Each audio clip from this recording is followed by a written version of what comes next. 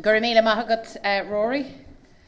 Agus time lán sásta de bhensa livse aniu. I want to say, distinguished guests, ladies and gentlemen, that it gives me great pleasure to join you here at the Institute today. I'm very grateful for the welcome and for the opportunity to speak on Ireland and the EU after Brexit, and to give a Sinn Féin perspective on the challenges that we face as an island nation now and in the time ahead.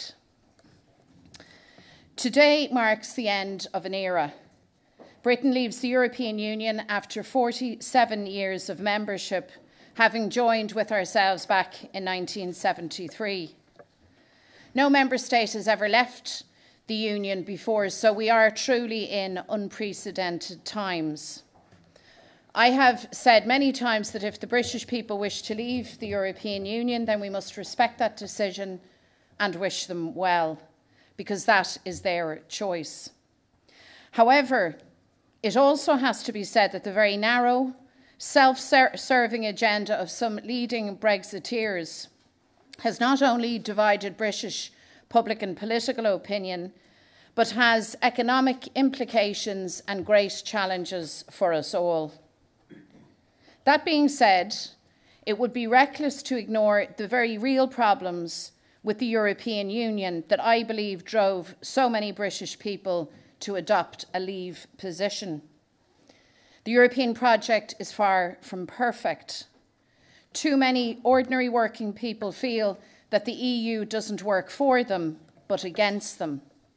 And there is a view that the EU has strayed from the original vision of a community of nations working in partnership and solidarity for the greater good of citizens. The privatisation agenda, the creep of federalism, and the eroding of state sovereignty, as well as the push for a militarised EU, are all issues that have left many European citizens feeling alienated. And this has caused a distrust of EU policymakers. That's not good for the future of the European Union, because I believe the Union can be a powerful force for good in the world. And I believe it can improve the lives of workers and families in every state. But we have to change direction. We have to put citizens first. There is a growing momentum amongst progressive political movements to achieve this change of direction. And I believe that Ireland, particularly in a post-Brexit era, can be to the fore in shaping this new direction. A social European Union is possible, one where economic equality, democracy and sovereignty, accountability and a commitment to peace and demilitarisation are embraced as strengths. A European Union that stands as a genuine beacon for justice and acts with purpose when human rights and democratic rights are attacked, whether that is internationally or within the EU itself, as we have seen in recent times in Catalonia. Brexit should be seen as a catalyst for positive change in the EU, a watershed, a new departure. And there is an onus on EU decision makers not to stick their heads in the sand. There is an onus to seize the moment. The European Union will only thrive on the basis of inclusivity, respect for nationhood, and crucially, on the basis of delivering real, tangible benefits for citizens. And I'm confident that we can achieve such a European Union, but we have to be up for it. We have to truly want it.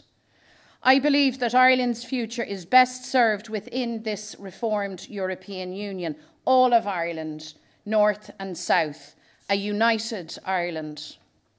Last week, the 5 main parties in the Northern Assembly refused to give consent to the British government to legislate on its behalf in relation to Brexit. It's no surprise that this objection is shared by our colleagues in the Scottish and Welsh administrations, who also refused to give their consent to similar requests made by the British government. Brexit, as I hope we all realise, is not an orange or green issue. The majority of parties, Sinn Féin, the SDLP Alliance and the Greens, a majority of MLAs and MPs in the North continue to oppose Brexit. Neither the people nor their political representatives have consented to the North leaving the European Union today. People who consider themselves to be British, Irish, both or neither, will lose practical benefits and entitlements, and there is a justifiable anger about this. The European Union has been a partner for peace in Ireland. It's provided substantial political and financial aid that has led to greater economic and social progress on an all-island basis. The negotiation and implementation of the Good Friday Agreement has been facilitated by both the Irish and British governments' states' membership of the EU, and the peace process has benefited from that. And while the Good Friday Agreement does not expressly require Ireland and Britain to retain membership of the European Union, the agreement clearly assumes continued membership of the EU by both. The Brexit referendum campaign in 2016 did not take account of Ireland or the unintended consequences for the political, social and economic progress of the past 22 years. Consequently, the border in Ireland became a key part of Brexit negotiations. And while we now have a withdrawal agreement, a revised political declaration and an Irish protocol that mitigates the worst excesses of Brexit for Ireland, North and South, let's be clear, there is no good version of Brexit for us. I don't have to rehearse for you the last 3 years. I do want to say, however, that while our party's objective is the reunification of Ireland, we have developed a policy and worked hard to make the case for designated special status for the North within the European Union since 2016. And I'm all too aware, Cathaoirleach, that perhaps political opponents in the heat of an election campaign will ignore this. I think it's important and fair to say that we worked very constructively with the Irish government and pro-Remain parties in common cause in defence of our shared interests. It was Sinn Féin that secured cross-party consensus in the Dáil in February 2017 for the special status position.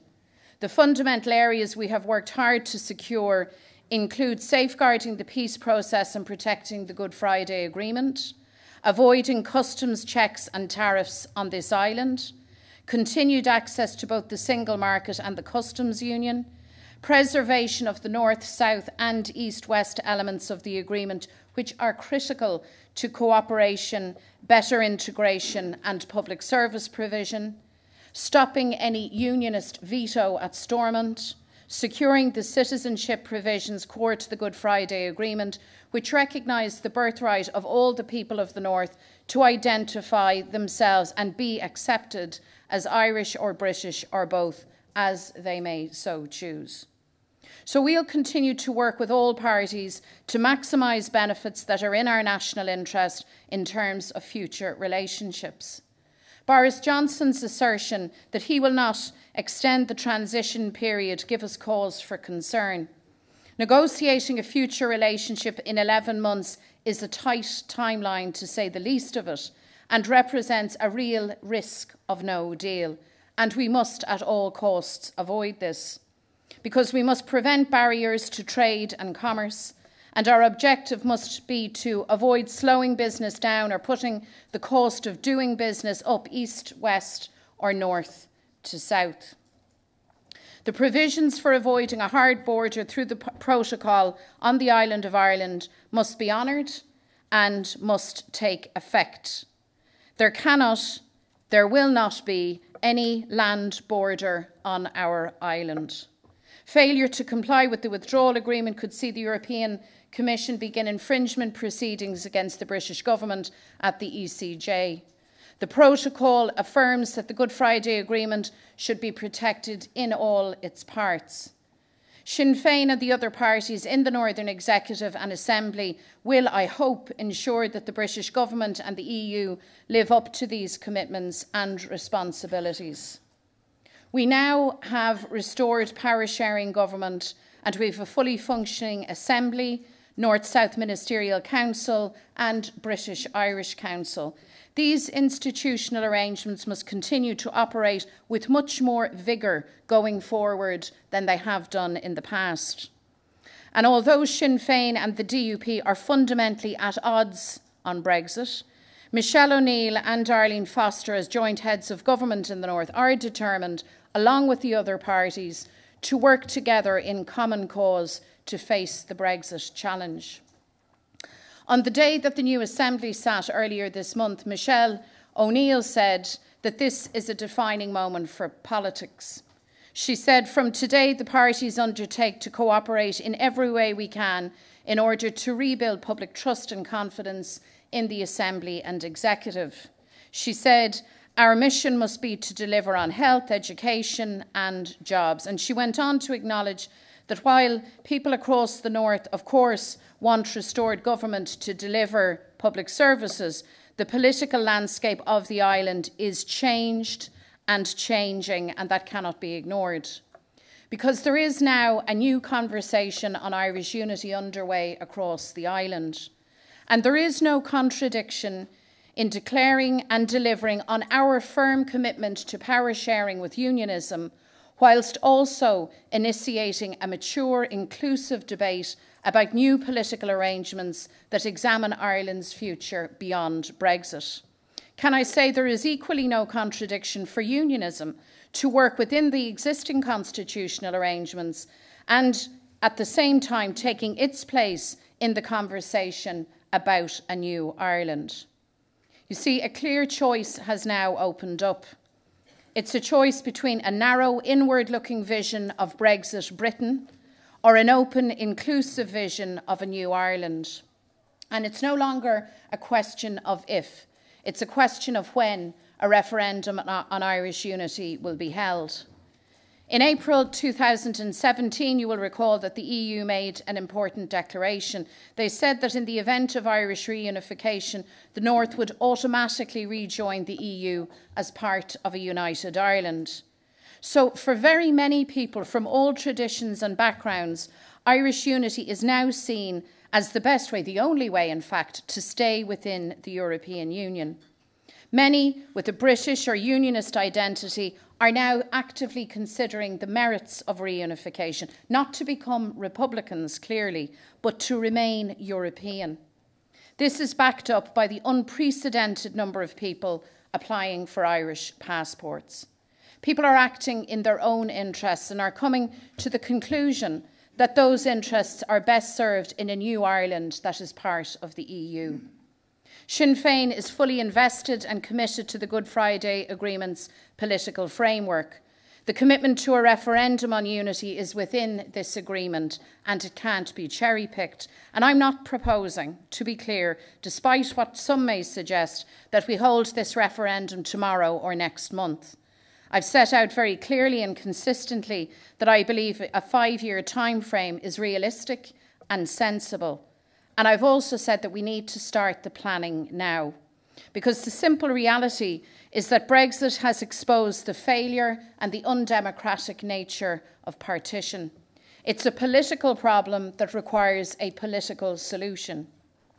Over the last number of elections in the North, the notion of a perpetual unionist majority, the very basis of partition, has disappeared. Demographic shifts are evident, and a public conversation is now underway on the constitutional future of our island. The Irish unity question, of course, has taken on a whole new dynamic because of Brexit. Political momentum is now moving in that direction. And I want us to arrive and to sustain on an agreed Ireland. And I'm very conscious that Sinn Féin does not and should not own this debate. And I think that everybody is being challenged to rethink our economic and political futures. Citizens look to see what their best interests, where their best interests are served.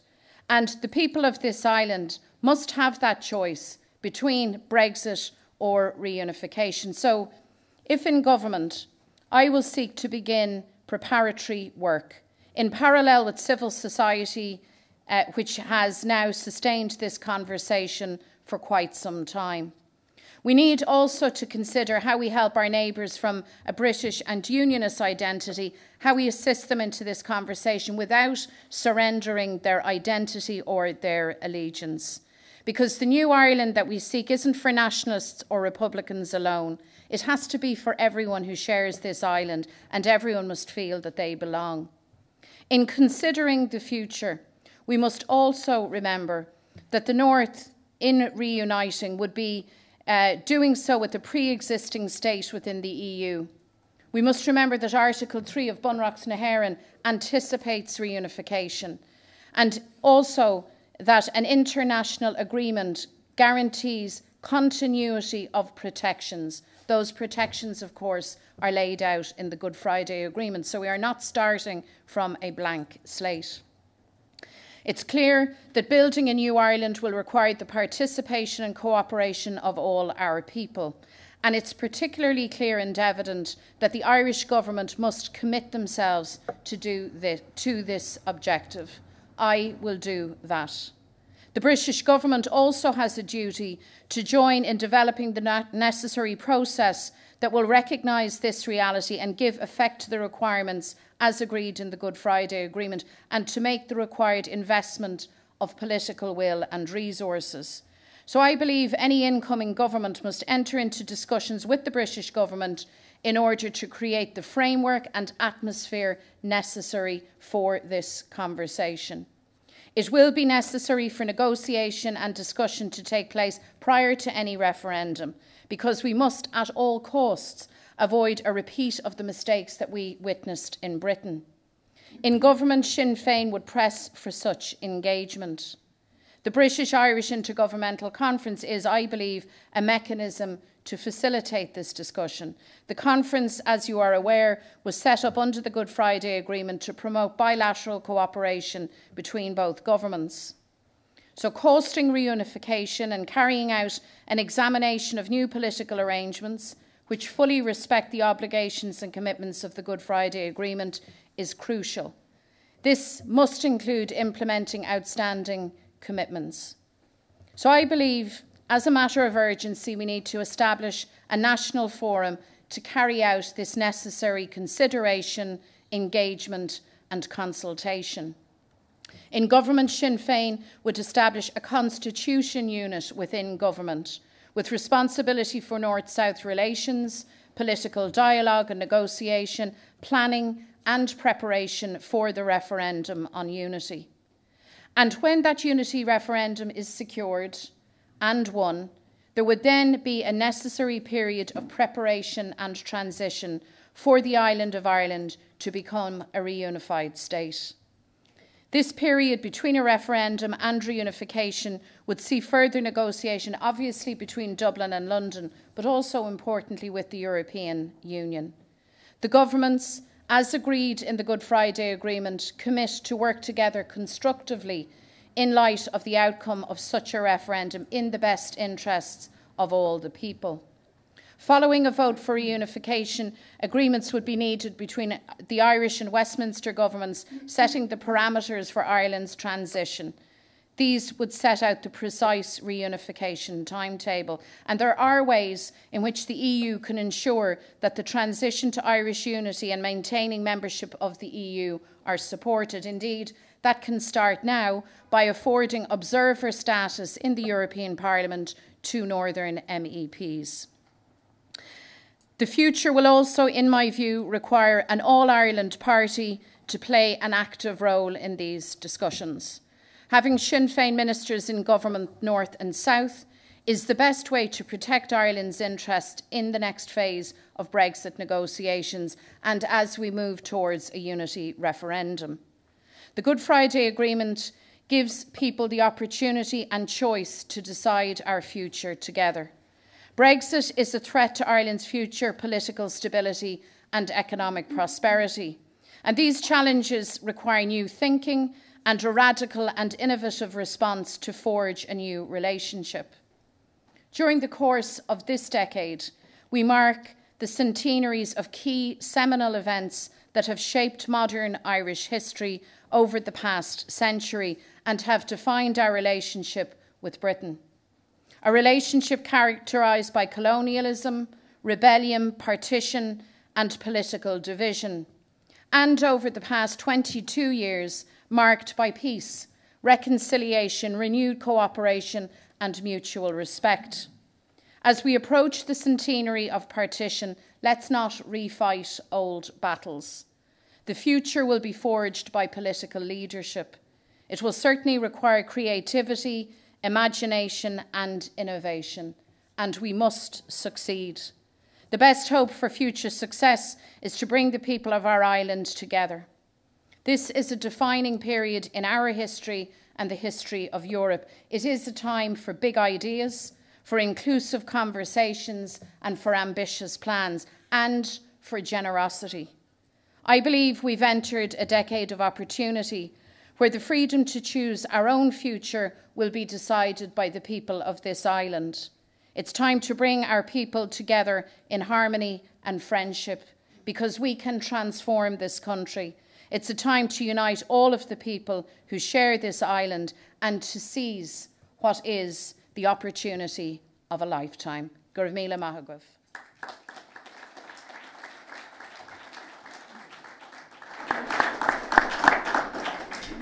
Thank you very much indeed. I'm now going to put the proposal, or put the matter of your discussions to the floor, and I'm looking for speakers people who want to speak. I don't person here.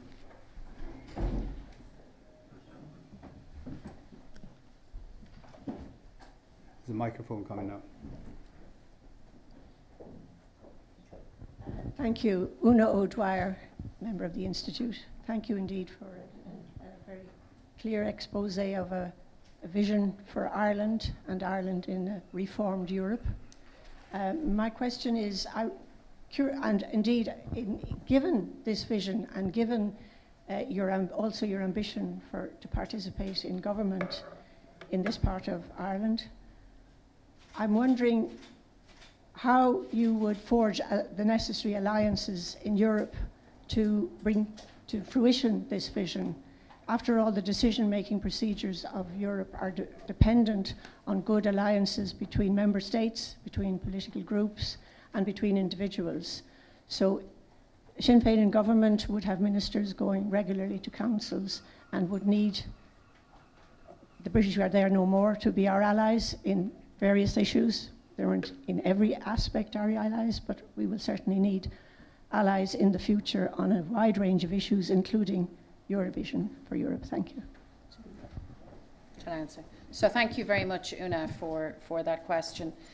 And you're right, of course, progress in any field of life, but most particularly in politics and diplomacy, and very particularly when you seek to achieve a transformational agenda such as I have set out, requires allies, some of which might be temporary or circumstantial, others which will be more enduring. If Sinn Féin has vast experience in one thing, it is huge experience in negotiations.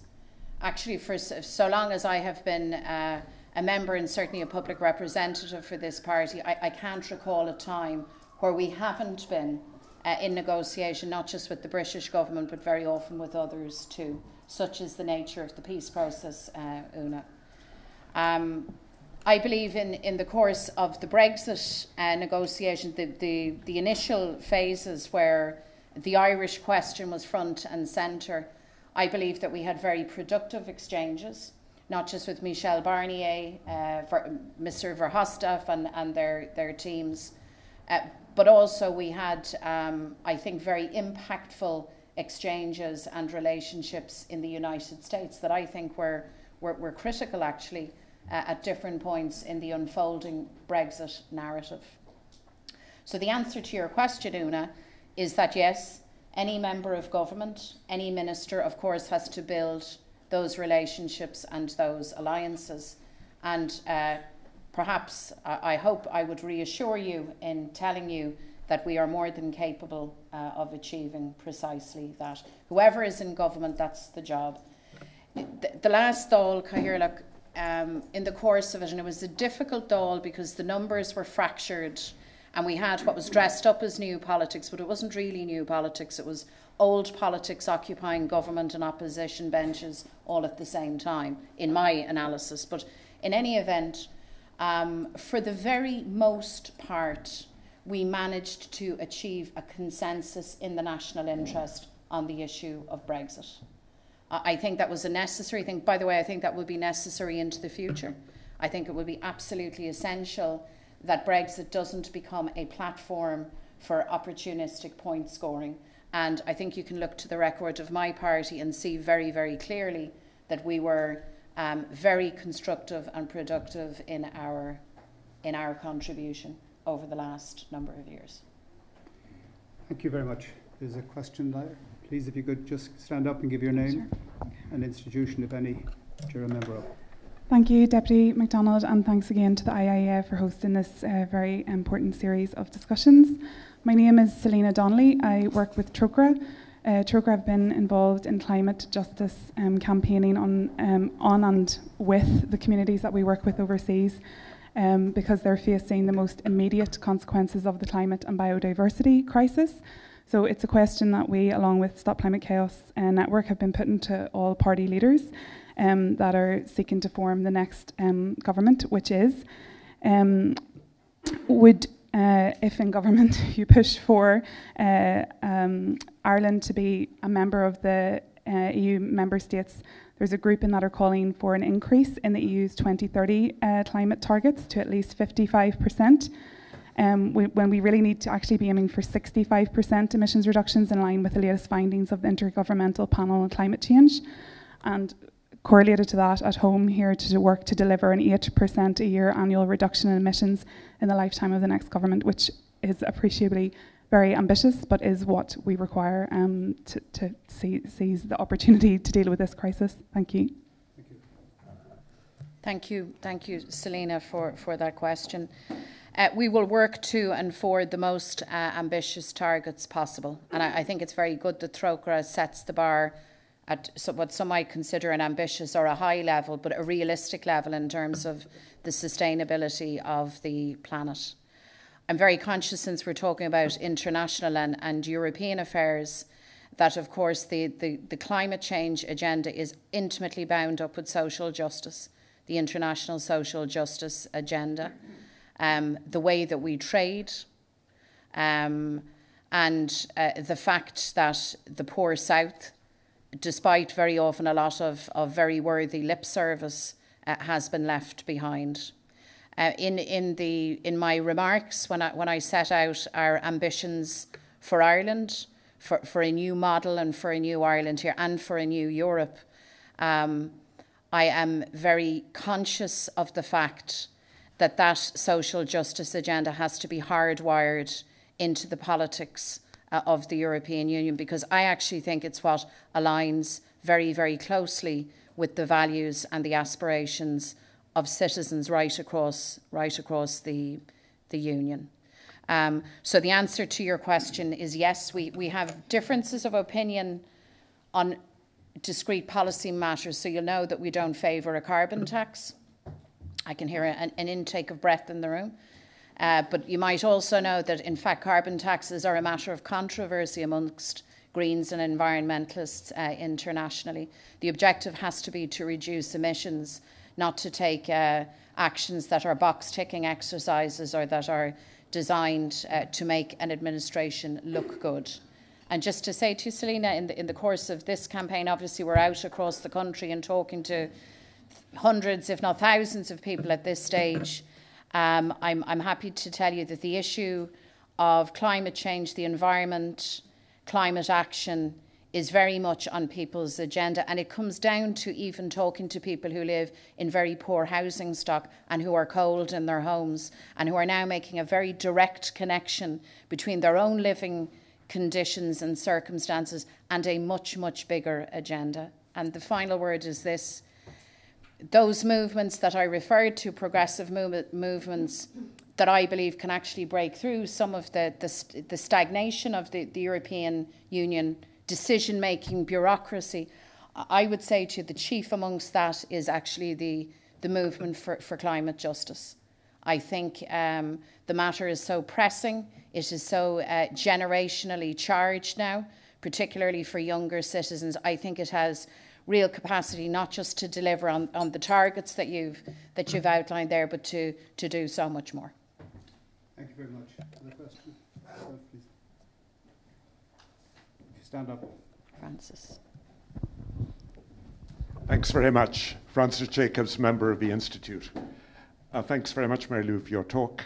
You mentioned very powerfully that Ireland's place within a reformed European Union. I'd like to know, what are the main elements of what the things you would like to see reformed within the European Union? How do you want to get Irish citizens on board? How would you consult and involve them?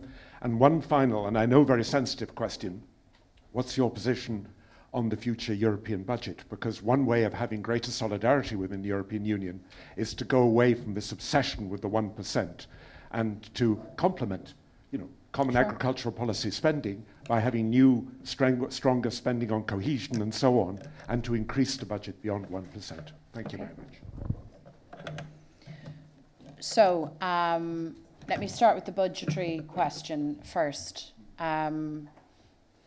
You'll not be surprised to hear that I believe that we should contribute more for the budget when it represents social transfers and supports for community endeavour and anti-poverty measures and innovation and education and all of the things that the budget does. But equally, Francis, you won't be surprised to hear me say that I do not believe that the European budget, an expansionary budget, should be used to enrich the armaments industry and to prop up an increasingly militarised union. I think that is wrong. I think that is wrong. And I think those within the European decision-making apparatus, I'm sure, are well aware that for the vast majority of citizens of the European Union, that is not the way in which they wish their tax euros to be spent. And yet, it continues. In terms of the shape of a new Europe, maybe it's more helpful for me to give you an example from an Irish perspective around something that I think needs to change. I think it's absolutely doable and shouldn't be a matter of controversy. The European treaties are replete with reference to common foreign and security policy and NATO and that axis.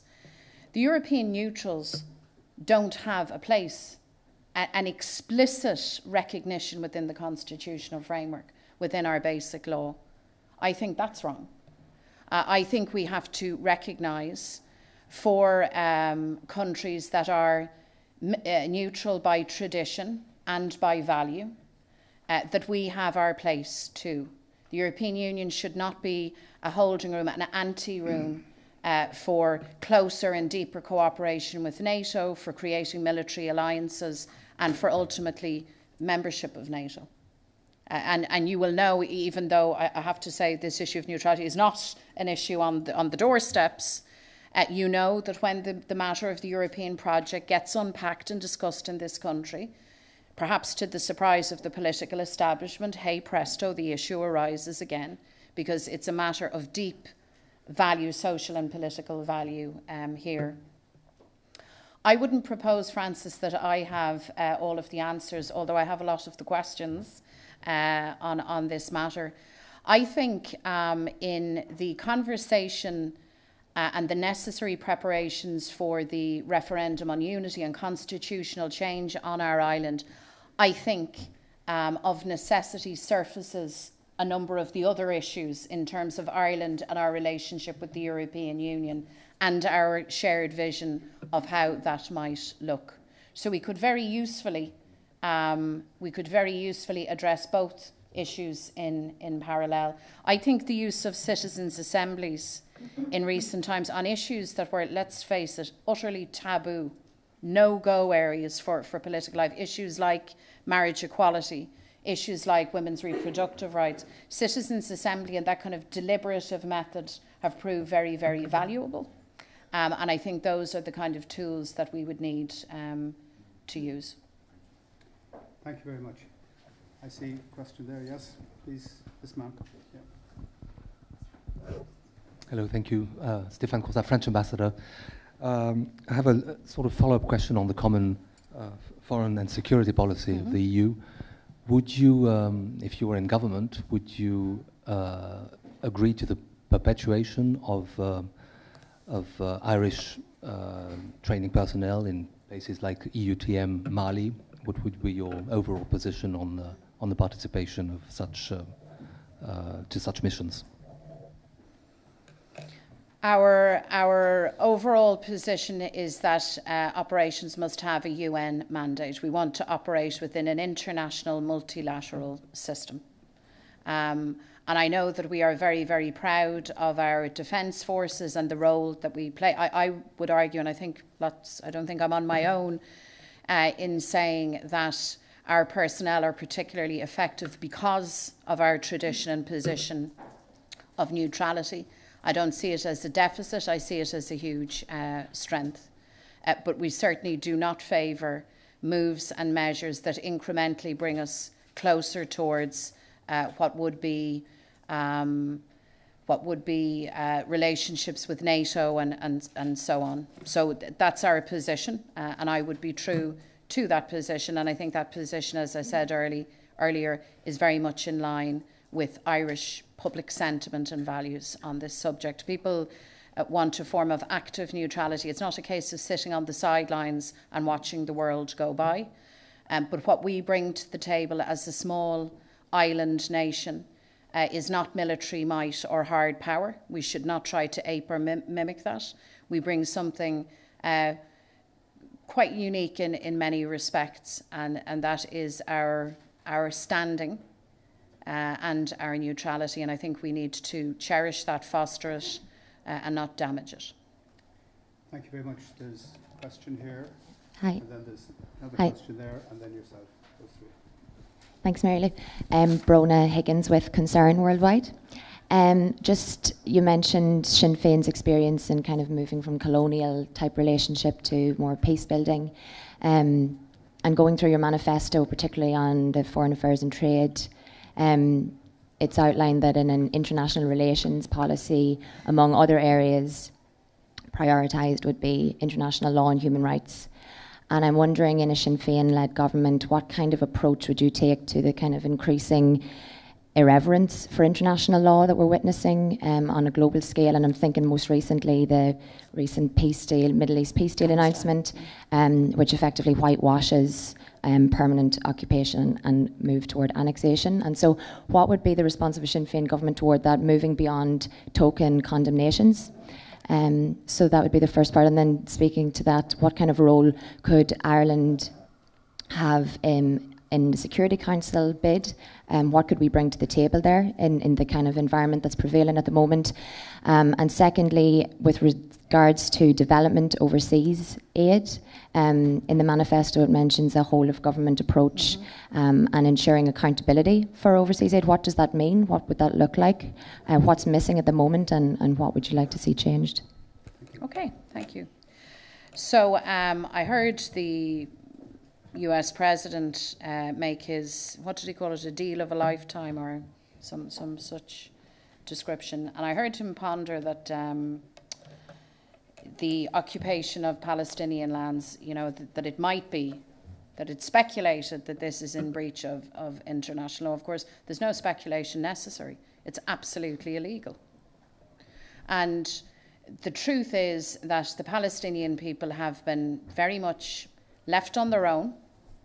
I think the European Union has been very, very weak in terms of flexing the collective muscle that will be necessary to ensure that the basic rights to self-determination, to your land, to your place, to your home, is finally recognised in a two-state solution. And I know that's a matter of controversy, but that's my assessment of it.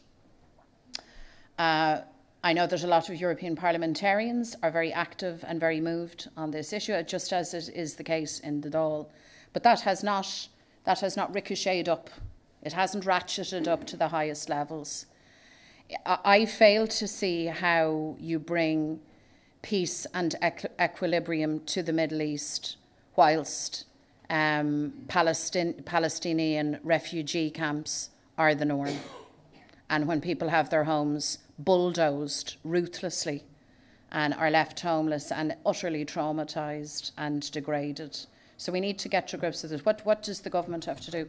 Well, we've actually passed, I think on 2 occasions, a motion in the Dáil looking for recognition for the Palestinian state. Now, I know that doesn't solve the bigger problem, but I think it's time now for people to step up. The outgoing government, Simon Coveney, as minister, would argue, yes, we need to do something, but not now. Well, my question is, if it's not now, well, then when is it? So we have to, the first thing we have to do is we have to take a stand. The second thing we have to do is to work with European allies. But this situation cannot continue, and no government and no head of government can act with impunity. That's a very, very dangerous thing to happen. We learned through history what happens when very powerful people believe that the rules don't apply to them, that they can cherry pick them. So I think we have to take a stand for Palestine, and then it has a broader application. In terms of the Security Council, I think we need to be honest with ourselves if we are seeking a place at the table, that we're very clear what we wish to do with it.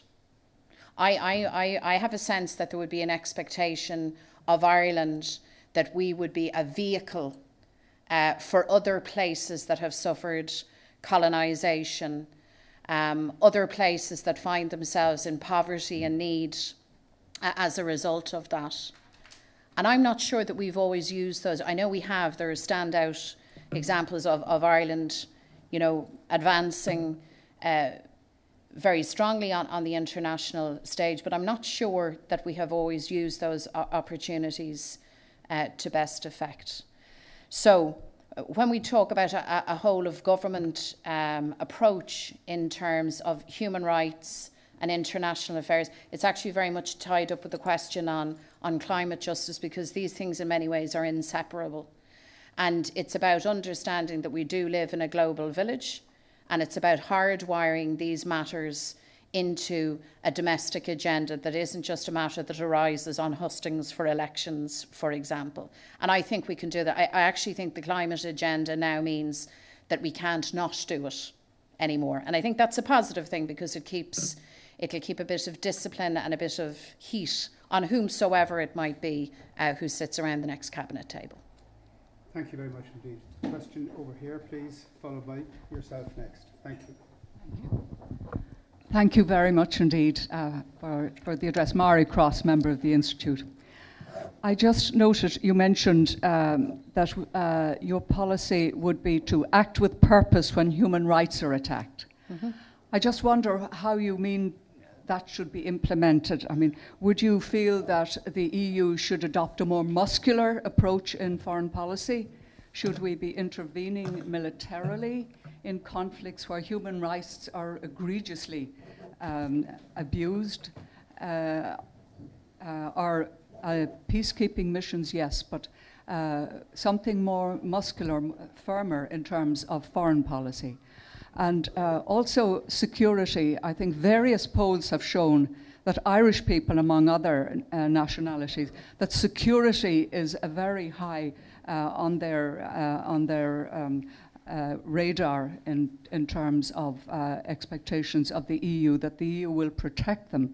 And protection means taking action, for example, in the countries surrounding the EU, and if necessary, intervening. So my question really is, would your policy be to stay in the ante-room and, say, not provide solidarity with other member states if they were taking action in this regard, as I say, to protect human rights in the broader sense? Okay. So my perspective on this is that we've had lots of muscular foreign policy. And it hasn't ended up well. I mean, I absolutely accept that the international community has to act in concert to protect to protect life, to protect the rule of law, to protect people's democratic and human rights.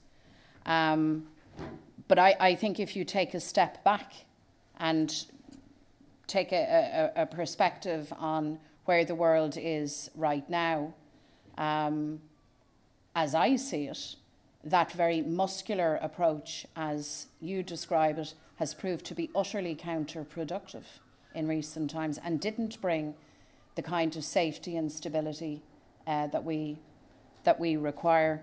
Our first stop in any of these conflicts has to be the art of diplomacy and engagement. And I think, speaking as somebody from a first world country and a European tradition, I think we have to have a bit of humility in terms of how we address conflicts and even regimes that don't meet with our approval, that are oppressive regimes in other parts of the world. We need to meet people where they are at, and we need to, in the first instance, attempt to resolve disputes by talking and by diplomatic means. I am not, you will understand, I'm not suggesting that Ireland sits on the sidelines. I don't think we've ever done that. I don't think that would be a fair assessment of us. But I would not see us joining forces with others, even within the European Union, that have a very, very different history to ours, a very, very different tradition to ours, that are aligned states, because we have something different to bring to the table. And I think that we shouldn't get mesmerised or distracted by all of the apparatus of this more muscular type foreign policy, when in fact it is diplomatic endeavour and intervention, and often softer interventions, that actually yield the bigger result. And I think I spoke about Palestine earlier. If ever there was an example of muscular responses and disproportionate responses in a region of the world, well, there's your evidence of it. I don't think that is the successful a recipe for success. Thank you. Lady, now, your question, please. Irene Duffy Lynch, member of the Institute, and this is on a completely different subject, but I'm coming at it from a European point of view. We have a huge obesity problem in this country, growing problem, clogging up our hospitals, making people more poor than they already are. Is this something that Sinn Féin takes into account, and is it looking at European countries, Great Britain apart, I think, they do not seem to have this problem. From my time living in European countries and from my many, many visits currently to Europe, they don't seem to have this problem. So would Sinn Féin, if they were in government, or even as we speak, are you considering this growing problem maybe, and looking at what the Europeans are doing from... Can you hold the microphone up here? Looking at what the Europeans are doing to control this growing catastrophe, actually. Okay. I think the single biggest societal problem that has health effects is probably poverty. In fact, it's definitely poverty. If you look across sections of our population, I'm thinking of traveller citizens, and look at their life expectancy, look at their life experiences, look at their health, the health indices, they suffer disproportionately. And that's not because of some genetic predisposition to obesity or anything else, it's because they're poor. So certainly in terms of public health, our approach has to be in the first instance to keep people well. You know, health and the health agenda should not always be reactive, and I think you make a strong case in that regard. I think people's diet, what they consume, what they cook, if they cook, again, can largely be traced to what their disposable income is. Not in every case, but in many, many cases. So yes, that is an issue that needs to be addressed as a matter of public health. So too does excessive alcohol consumption, or the consumption of tobacco, all of these big issues. But a common denominator in terms of keeping people well, and of course with an eye to the public purse as well, and the efficiency of the health system, will be to have a very, very proactive anti-poverty strategy that's multifaceted, that's not just about income levels, although that is important, but that is also about opportunity in every respect, educationally, culturally, through the arts, all of that. And I think there's a real need in a society where the talk is about economic recovery, that we actually grind back down to basics, and we look at our communities, many of whom are hugely under-resourced in every respect, and we get under the bonnet of that and we figure it out. The best people to come up with solutions to any issue within their community is generally people in the community themselves. Could I just come back on that, please? I think myself the answer is education. For example, and the obesity is not just among the poor. Can you use the microphone so others can hear you, please? I think the answer is education, really. When I was in secondary school myself, I had 2.5 hours of practical cooking every week. I had 2 hours of theory. I know what food is about. My husband, who was in a boys' secondary school, they never had anything like that. After 40 years living with me, he still doesn't get it. He's not overweight, but he eats the wrong things. So I think it's education, and I think it has to become an exam subject, a serious subject, because it's not just the poor. So perhaps you might think about that if you're in government. Okay, thank you. Thank you. I'm going to put a question to you, if I may now. Sure. After 47 years, as you said in your opening remarks, Britain is leaving and Ireland is staying, whereas before we were very much joined together on matters European, and in fact Ireland is a much smaller entity than Britain. On many occasions was able to use a common position to protect our own interests. That's no longer the case, and we need, in my view, I will put it to you, to reconstruct a new relationship with the United Kingdom. But we need to take that initiative, because I think the battering and the bruising that the British people have gone through over Brexit is not going to want them to take that initiative themselves. If you are part of the next government, what action do you think that government should take to fill that vacuum that has now arisen in terms of the daily interaction that Irish diplomats and Irish European member individuals of one kind or another had with their English or British counterparts? Well, I think in the first instance, Rory, we need to work the institutions that we already have. I mean, one of the mistakes that was made in recent years, and this was prior to the collapse of the institutions in the north, is that the Intergovernmental Conference didn't meet nearly regularly enough. It just wasn't innovative or proactive enough. So I think the first thing we need to do is to use the north-south mechanisms, the east-west mechanisms that we have, and make them dynamic. I think beyond that, we need to look at almost a network of relationships between the two islands. So there is a necessary relationship between the government in the north, in Belfast, and with our Welsh and Scottish friends. And that, of course, those, of course, are evolving stories too, not least because of Brexit. And then, of course, the critical relationship with London needs to be built on. I don't have a set view in huge detail as to what that exactly will look like, except to say that we need to measure, all, of course, depending on what the outcome, what the final relationship looks like between Britain and the European Union, because that will shape things greatly. So in that context, we need to look at those relationships, and we need to employ every and any mechanism to ensure that we maintain robust relationships.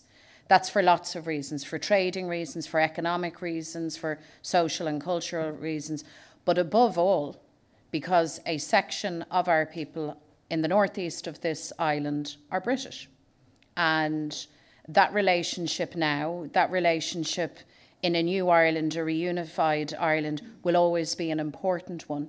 So it has a particular importance for all of us. I think, just to say to you, that everybody accepts at least privately, if not publicly, that the ball was dropped in respect of the British-Irish Intergovernmental Conference and those relationships. That can't happen again. So first order of business is to correct that. Second order of business is, to the very best of our ability, to build an informed dialogue with our friends across the water as they embark now on this next leg of their negotiations with the European Union. Obviously, they're bilateral negotiations and we can't intervene. We're represented, obviously, as an EU state, but I do think that we have a role by way of informing and also challenging the British government on stances that they would take. So because we are an all-Ireland party, we would have reason to have very close contact with the Secretary of State of the day, with ministers and with the Prime Minister of the day. And I can assure you that they are consistently challenged in terms of decisions that they might make or positions that they adopt that are damaging to this island. And that certainly will continue. Thank you very much. I understand this question there. Last question for today. Thank you. Thank you. I'm the Italian ambassador. Sorry I was late, but I can remember when I arrived here 2 years ago that a piece of information that struck me in particular was the one that Ireland is the only European country to have a level of population lower than 200 years ago. And to this problem is bounded the other one of housing, which is part of your program of government. And another piece of information is that in this respect, Italy, we have a lot of problems, as everybody knows. But at least we have not this problem in the sense that the level, 80%, more than 80% of the population owns his own apartment, of the place where he lives. So I think this is an important, certainly a fundamental problem for the future of Ireland, and you know it very well, I suppose. Thank you. Yes, Ambassador, thank you for that observation. Yes, it is safe to say that we are at a point of crisis in terms of housing and accommodation. The statistics are there for one and all to see, but the real devastation is in the stories behind those numbers, which are devastating in how dismal they are. We have no excuse and we have no alibi as a wealthy country to have the level of child homelessness that we currently have. Like, there's no rational explanation, there's no excuse for that, except that the state and the government has failed. And the state and the government now needs to start succeeding and achieving on this agenda in particular. I don't have to rehearse for you, I'm sure, Ambassador, the whole history of the bubble that burst and the economic catastrophe that followed. But I think it is fair to say that there has been a view, an ideological view, shared by successive governments, that housing was a matter for the private sector and that the state sat back and allowed provision to come from the private sector. That's failed. So in a nutshell, the state and the government needs to get active and become interventionist. We're proposing a number of things in the manifesto, if you've read it, in terms of public housing provision, also in terms of retrofitting and environmental sustainability initiatives. But we're also proposing a rent freeze, because rents in this country are crazy and it can't continue. The freeze that we envisage would be for a 3-year period, and that our understanding is that addresses the constitutionality concern that some have raised. But we have to do something. And the housing and the demographic piece, because that's been discussed, not least because of pensions, we were talking about this earlier. You know, if we are not giving our young people a chance to settle here, to work here, to contribute here, to start their families here, well, they will simply go elsewhere, and we are going to have a demographic crisis.